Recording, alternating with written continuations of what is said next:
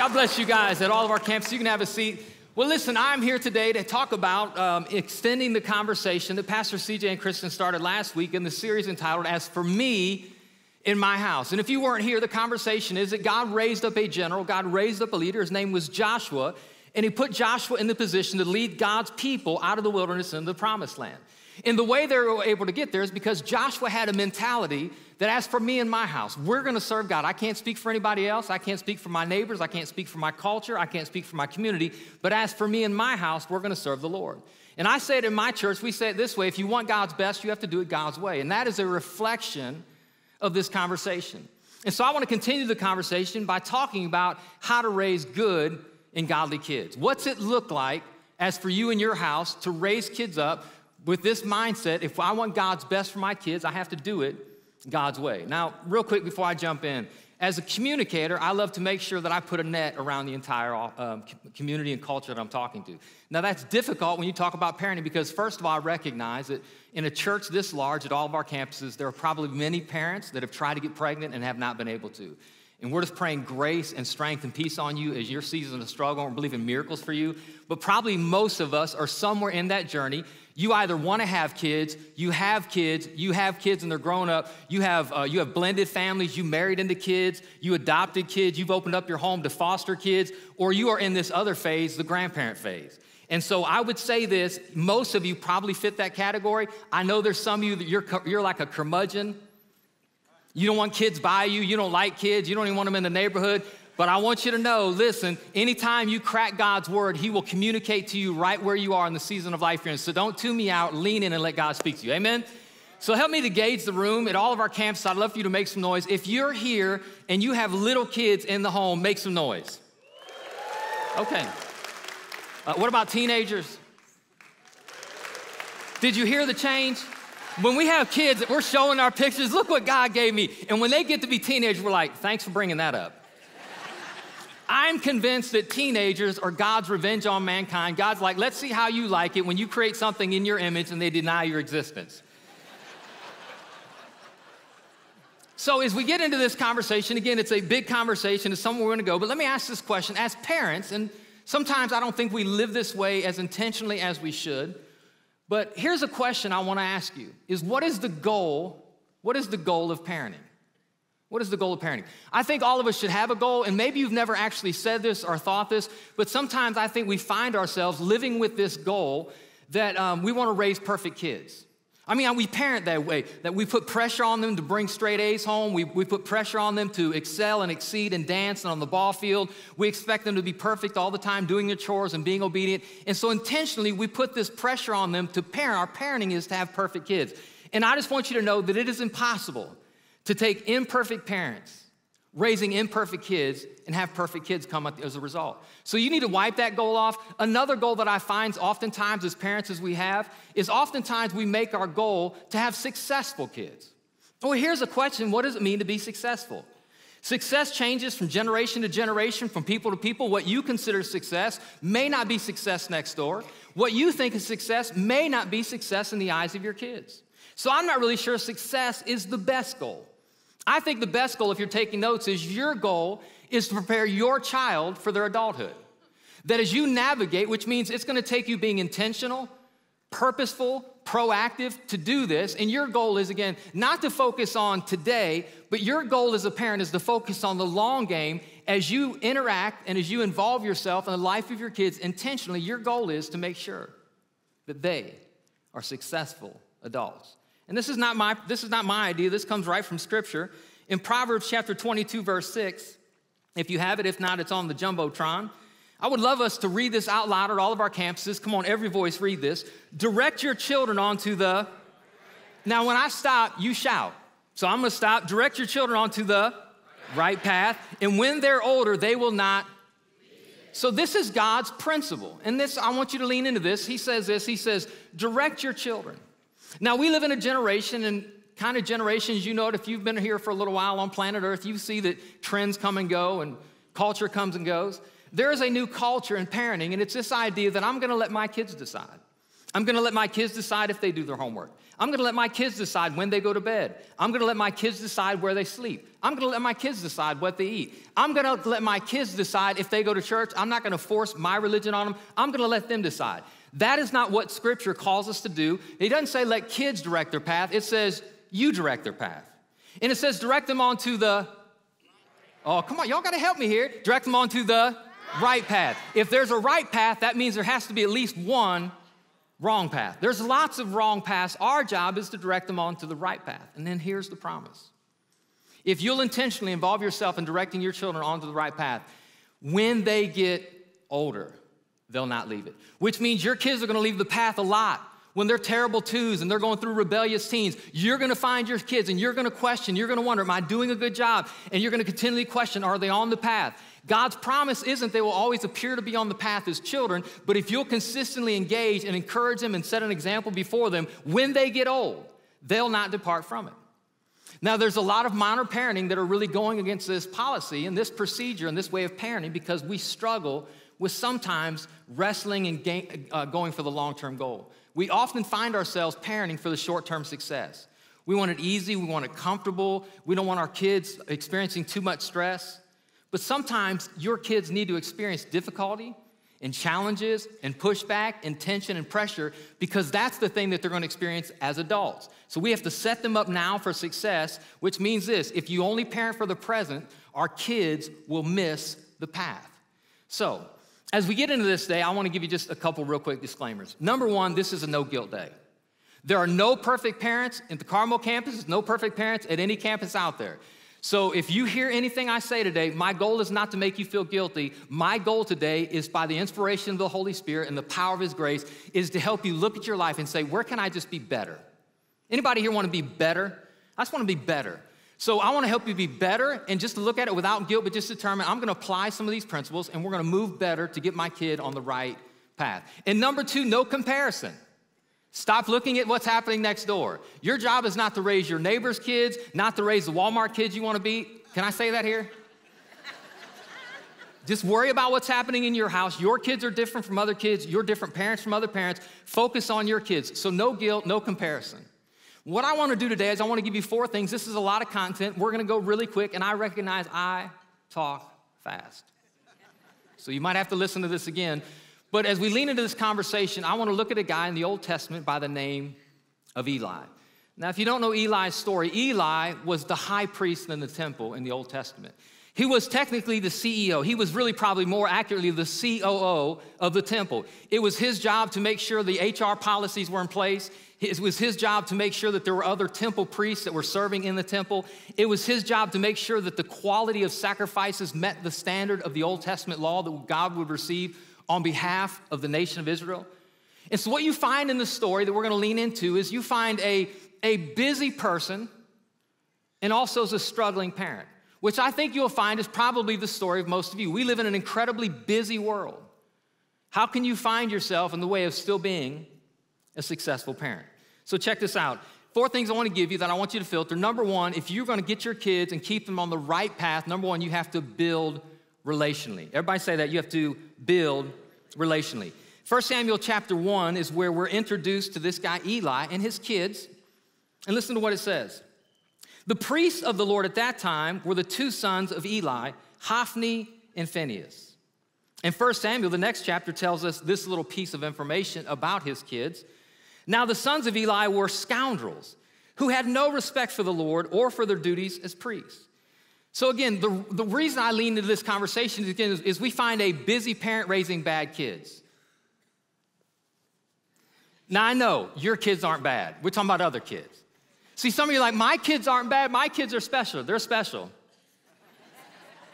I just want you to know this. Every kid is bad. Every kid goes through the scoundrel stage. The only difference from kid to kid is duration and intensity. Sometimes kids are longer in that season of being a scoundrel, and sometimes they're worse. Your job is to figure out where your kid is at in the scoundrel stage and adjust your parenting accordingly. Come on. And so I have found that oftentimes we're picking the wrong way to parent our kids. Now again, this is no shame. I find that parenting doesn't come natural. You have to be intentional. Probably the easiest way we find ourselves parenting is oftentimes we end up in the boss mode. And if you know this about a boss, what is a boss's primary job? A boss's primary job is to give instruction and correction. We're here to tell our employees what they're supposed to do, and when they don't do it, we bring correction. Now, if you are operating in the boss mode as a parent, you probably find the most interaction you have with your kids is when you're correcting them or you're instructing them, when you're telling them what to do, go make your bed, go do this thing, or you're correcting them because they haven't done it. Now, you have to know there's absolutely a place for authority in the house. And as parents, it's your role to stand in authority. But you have to remember that you are not a CEO running a business. You're a parent leading a family, and those are not the same thing. So if you find yourself on the boss side, you might want to go the other direction, but we've tended in culture, especially modern culture, we've gone to the other extreme, and some of you are in friend mode. Now, here's how you know you're a friend. Your kids don't call you mom and dad, they call you by your first name. Oh, snap. And we feel like, man, we just want our kids to have fun and everything to be a good time and for them to always have what we didn't have and for them to go where we couldn't go. And I want you to know this.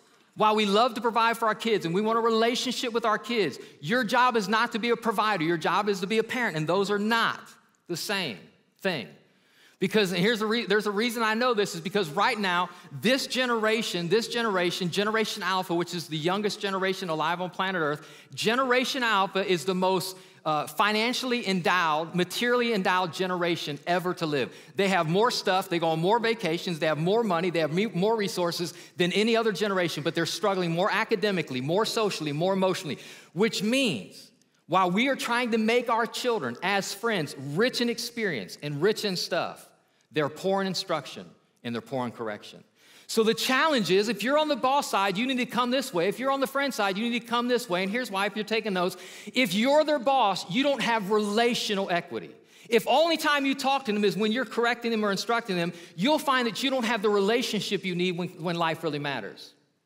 And on the flip side, if you're their friend, you don't have relational authority, which means while we want to have relationships with our kids, and this is a secret, this is how you know you do really well in life. Is when they get older, they still want to be your friend. But you got to find that balance where you're their friend, where you're relational, but at the same time, you're willing to say, hey, if Jesus, the Son of God, could submit himself to his heavenly Father, then your children should be able to submit themselves to the authority in the house. Find that balance, and you will succeed. Now, probably what you're going to find is if you're a single parent, you have to figure that out on your own. And if you're in a two-parent home, you are a two-parent home or you have a two-parent home, the challenge is oftentimes what we find is somebody's the boss and somebody's the friend. And generally, and I know this, generally, guys, in my house, I was kind of the boss and my wife was the friend. I was truth and my wife was grace. And I want you to know, and I recognize everything I'm talking about will help you, but I did not always do this well. I have 3 grown kids. I now have a grandchild. And so I'm on the backside of parenting, and we've seen lots of success, but lots of struggles, and we've oftentimes missed the mark. And I want you to know that if you are in the model of one of you's the authority and one of you's the friend, one of you's the boss and one of you's the friend, that is the most toxic environment you can raise your kid in, because your kids are smarter than you give them credit for, and they will play parents against each other, and they will get the friend to go against the authoritarian, and they will compromise conviction, and they will compromise instruction. Get together as parents and lead your children well. So, go ahead. Just pause break. Amen. It's like, Lord, help me do that. So what do we need? We're giving them lots of stuff that isn't really helping them. What do we need? I'm convinced that our kids, they need 2 things if we're going to build relationally. They need time with us, right? They need attention and they need affection. Everybody, those 2 things. What do they need? They need attention and affection. They need some time with you. And I have found that if you will spend quantity time, that quality moments naturally happen. But if you're like Eli and you're a busy CEO, or you're traveling, you're an over-the-road trucker, you're a traveling nurse, you may not have a lot of quantity time, which means you need to make sure you're giving your kids quality time. As a busy pastor, I've been busy since I've been in ministry, sometimes unnecessarily so, but every time I came home, especially all 3 of my kids, I would find myself going into the bedroom of my daughters and laying on the bed just talking about their day, which have set them up to come into my office now and have good conversations with me as adults. I would oftentimes come home, and the very first thing I would do is kiss my wife, and I would take my son out back, and I would spend 15 or 20 minutes throwing the baseball, throwing the football, just talking about his day. What I wanted my son to know is work's important, ministry's important, but family's important, and you're important. And so if you have found yourself that your life is so busy that you don't feel like you got a lot of time to spend, oftentimes the default thing is just to buy our kids stuff. And I want you to hear this, that presence is more important than presence. Your presence in their life is more important than the stuff you buy them. In fact, I think what you'll find is the more they have of you, the less they'll require of your stuff. And so we have to find a way, which again, I know that's difficult in a busy life, but make sure you're spending time loving your kid, challenging him, and talking to him. And there's one way that you can do this. If you involve yourself in conversation, you know this, that sometimes kids don't do a great job with conversation. And oftentimes as parents, if we ask a yes or no question, that's what you'll get. If anything, you'll get or you'll get a yes or no. So when I was a parent with my young kids, when I pick them up from school, and I got this from James Dobson. Anybody remember James Dobson? He taught me this, and it was a takeaway that worked mostly well, not all the time. But I'd pick my kids up from school, they get in the car, and I'd ask them this question. I wouldn't say, did you have a good day? Because they would say yes or no or nothing. Hey, tell me something that made you mad, sad, or glad. And they would have to dig through the day. The second question I learned to ask my kids, especially when they were young, is, hey, tell me more about that. How did that make you feel? How did you deal with that when that happened in the locker room? How did that make you feel when your teacher said that? And I found my kids opening up in conversations that really didn't seem to matter in the moment, but I was playing the long game for them to engage and involve relationally as adults. That is the long game. And so you need to make sure, and I need to make sure that I'm making time for my kid because they matter. And not just attention, we need to give them affection. Everybody say affection. Now, how many people here at the Carmel campus, my show of hands at all the campuses, you're not naturally affectionate? Like you don't really like hugs or nobody. Y'all won't even raise your hand like I refuse to be acknowledged.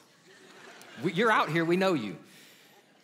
Listen, you got to break past that boundary, and here's the best thing I can tell you about your kids is they need your affection, which means they're going to push back against it. They're going to resist it. They're going to make you think they don't, ooh, don't touch me. I'm too old for that. You're embarrassing me in front of my friends. I'm telling you, lather it up.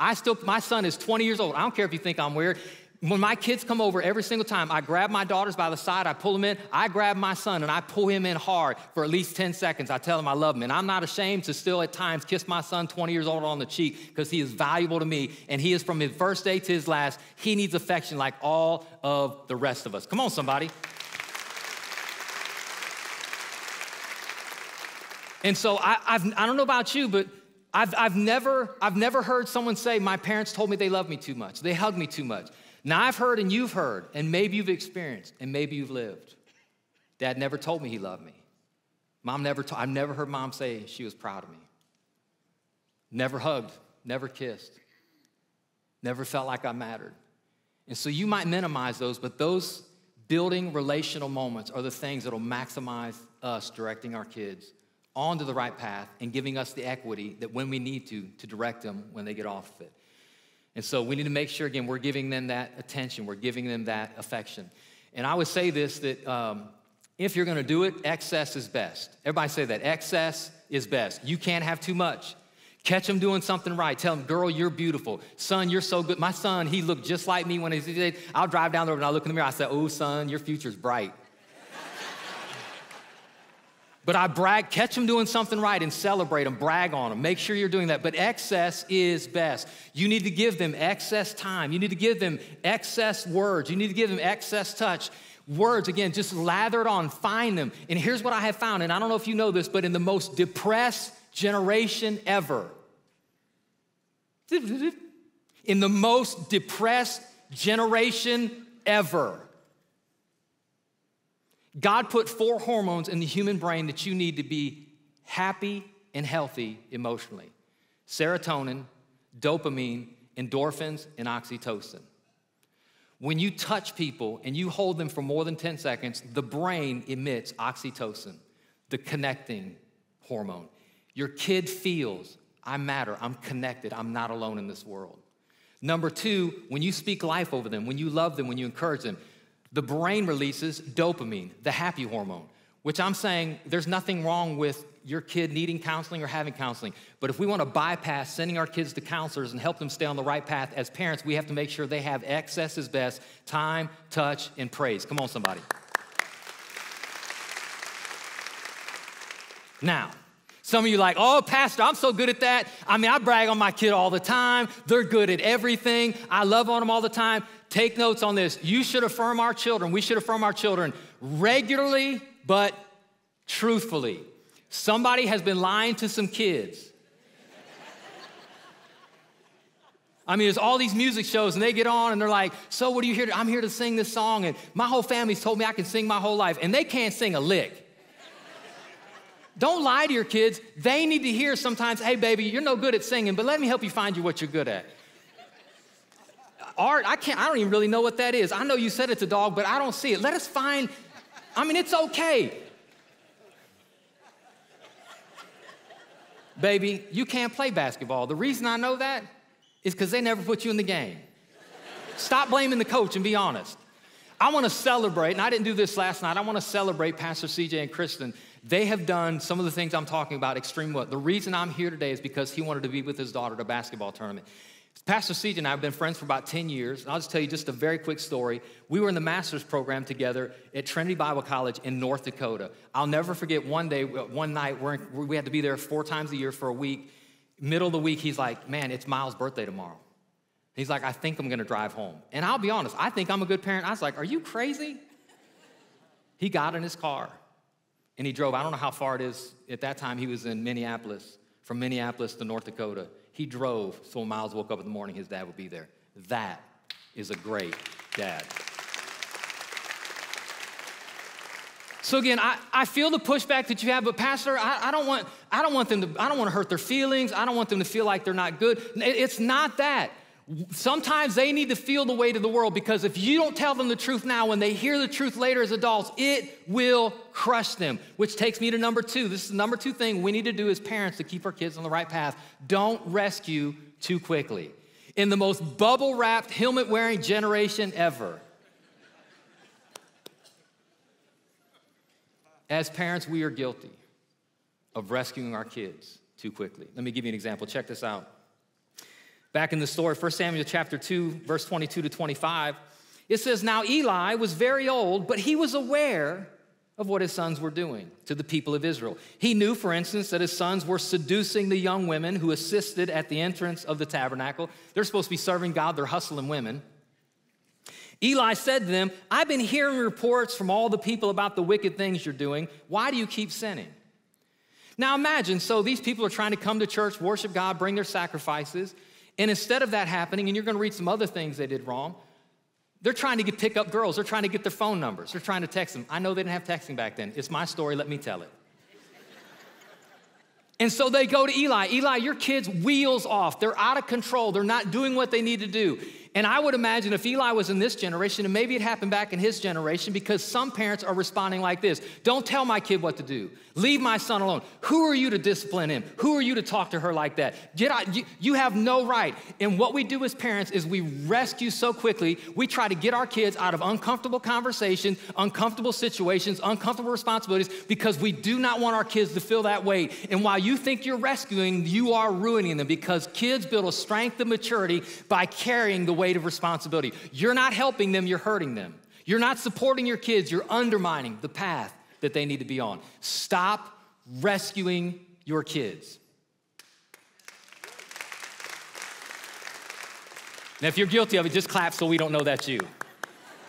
Oh, I mean, that's right. We need to quit doing that. Here's an example. As parents, probably we've all gone through, if your kids are real young, your time's coming. There's going to be a Sunday night, 9:38 p.m. Your son or your daughter is going to come to your bedroom because you're getting ready to go to bed for the night because you're old. Mom, Dad, I got a project like 3 weeks ago and I forgot about it. And I got a science experiment and it's due tomorrow. Baby, don't you worry about it. And Mama runs, Dad runs to the Walmart, 10 o'clock at night, and Junior goes to bed while you stay up till 3 o'clock in the morning doing the project. Why? Because you don't want Junior to get an F. And so he brings his little project the next day. Teacher knows he didn't do that. He ain't near that talented. They know you did it. You're like, I didn't want him to get an F. Well, I want you to know something. You got the A. He got the F. And if you'll allow him to get the F instead of earning and living under your A, it will go far further in his development or her development and understanding the weight of responsibility in the world. Stop rescuing them. Well-intentioned parents can still create poorly positioned children. You're not setting your kids up for success. You're setting them up for safe spaces.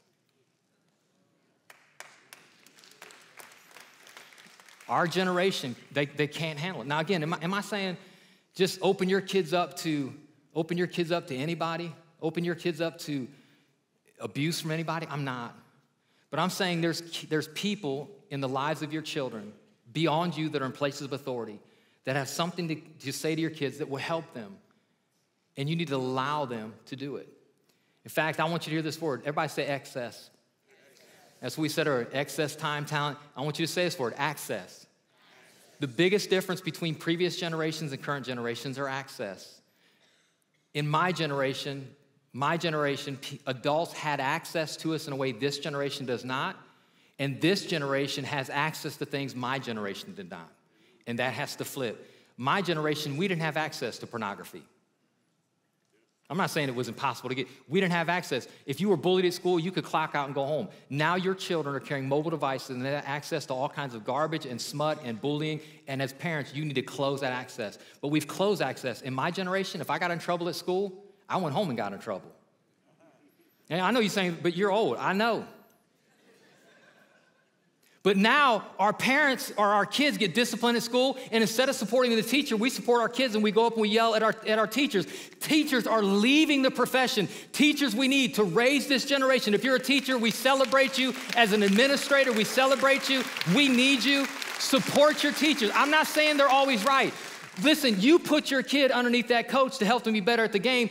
Being better at the game isn't just getting instruction, but sometimes it's correction. You need those umpires out there to tell your kid it was a strike, to tell them they're out. Stop rescuing. They need to feel the weight of disappointment and the weight of hurt because they will feel it as adults, and if they don't learn how to manage it now, they will break under the pressure of when it comes as an adult. So how do we let them feel the pressure?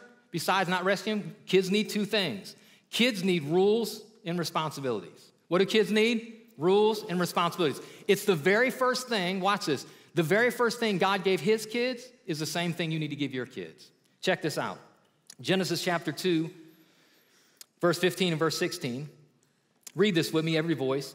The Lord God placed the man in the Garden of Eden and watch over it. But the Lord God warned him, you may freely eat the fruit of every tree in the garden except the tree of the knowledge of good and evil.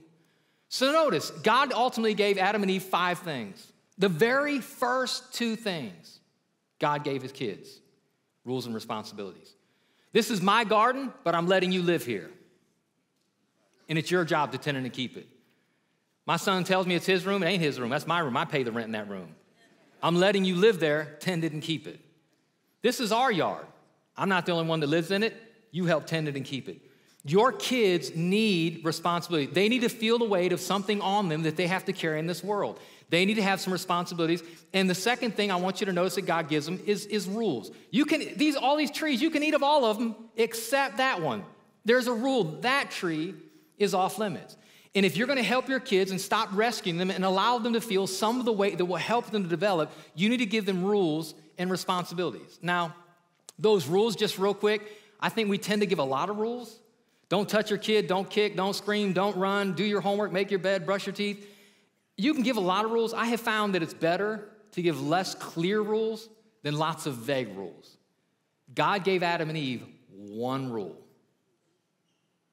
And responsibilities, I think, should be age appropriate. Like, don't make your kid your house cleaner. I did that.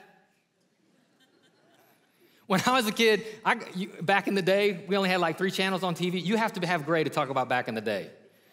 Back in the day, like, our job was dad's like, hey, go fix the antennas, and then you would get it just right. Is anybody old enough to know what I'm talking about? And then you'd have to stand there so he could watch TV. I felt abused. Now, sometimes, I'll be honest, as a parent, now we have remotes, but the remote was all the way across the room. Zach, come in here. Hand me that remote. Now, that's taking advantage. Responsibilities should be real responsibilities that they can engage, that are age appropriate, that are life stage appropriate, and rules should be clear and should be limited. But if you will give them those, it will help them to start feeling some of the weight that they need to feel. Now, the question is, what do you do when they don't do when you expect them to do? How do you respond as a parent when they don't embrace the rules or embrace the responsibility or follow the rules? Number 3, you need to discipline consistently. Everybody say that with me. Discipline consistently. Listen as the story continues. Eli goes to his sons. He says, "You must stop, my sons.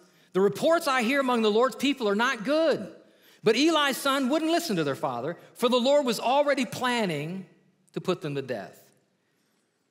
A prophet comes to Eli and says this, "I have warned him that judgment is coming upon his family forever because his sons are blaspheming God," read this with me, "and he hasn't disciplined them."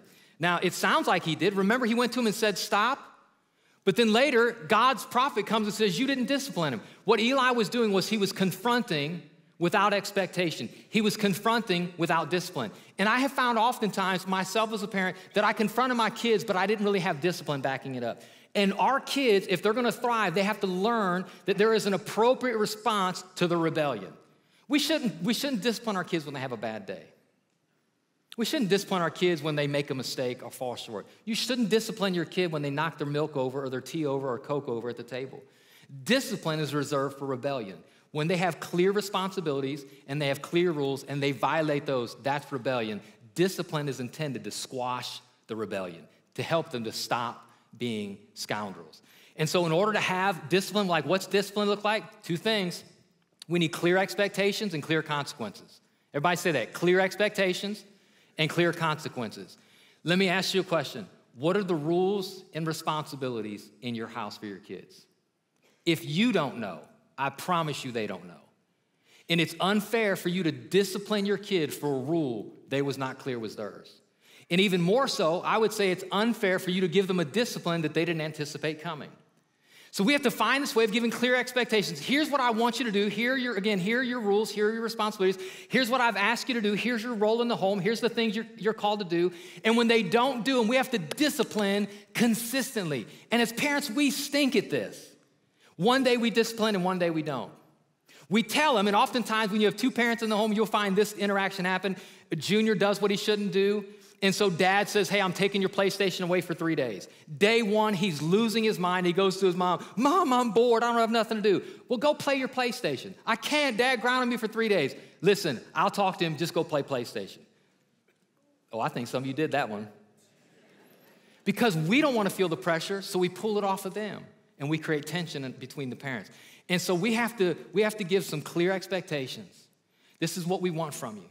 And we have to give some clear consequences. When I was a kid, the consequences sounded like this. Oh, some of you know that sound. I know some of you, and if you don't know that sound, that's the sound of a belt coming out. If you're not for corporal punishment or capital punishment, that's okay. But let me ask you this. How's counting working for you? 1, 2, I'm telling you, I'm gonna get up. 3, if I get to 5, you're in 4, 5. I'm gonna give you to 10 out of the mercy of my heart. 7, 8, 9. You know what you're teaching your kids? How to count. You're not teaching them how to bear responsibility. You're teaching them that they can continue to push the boundary. And when they push the boundary at the apartment complex they're living, the relationships they get into, the job they have, they will crash underneath the weight of responsibility that you rescued them from. You have to discipline consistently. Now hear this. I think it's really less about the responsibilities and less about the rules. There's some nuance there. Whatever you decide, the best thing you can do is just be swift and be consistent. Be swift and be consistent. So we all need discipline. Our kids need it most of all. So the last thing I want to give you, let me say this. Kids need to have responsibility and they need to take responsibility. So when you give them responsibility, you need to make sure it stays on them and they take responsibility that belongs to them. The 4th thing I want to give you is this right here, and we'll start wrapping this up, is live righteously. Everybody say live righteously. If you're at one of the campuses or you're here and you're not a Christ follower, you just wandered in here, you're kicking the tires on faith, we are glad you're here. And all 3 of the first 4 that I've talked about apply to you. But if you're here and you're a Christ follower, number 4 is probably the most important thing that you can hear, is if we're going to get our kids on the right path, we have to walk the right path. What is the path? Well, Jesus told us what the path is. He's the path. Jesus said in John chapter 14, verse 6, "I'm the way, I'm the truth, and I'm the life." There was a study done about 4 years ago, massive study that was released 4 years ago, and it was on Gen Z.